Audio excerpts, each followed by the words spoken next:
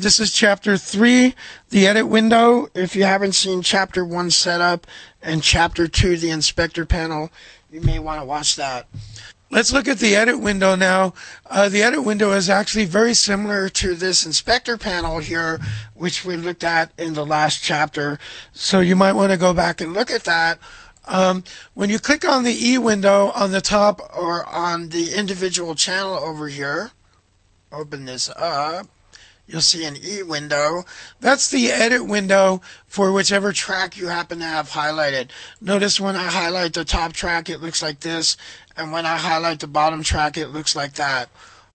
Let's look at the edit window now. Is for whichever track you happen to have highlighted, it's showing all the parameters for that.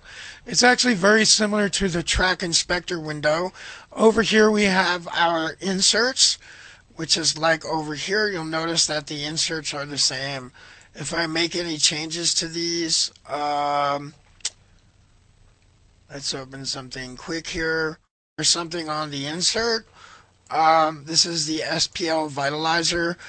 You'll notice that it shows up on both of these windows here because this insert window is the same as that.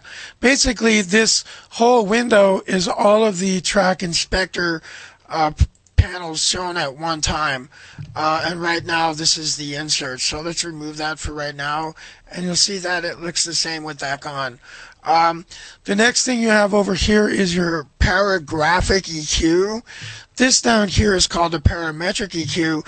In my home recording course, we're going to do an entire course on EQing. You'll probably want to watch that. It'll be up on the same site as this cubase course. We'll do a whole course on EQing, parametric, graphic, paragraphic EQs, how they work, and how to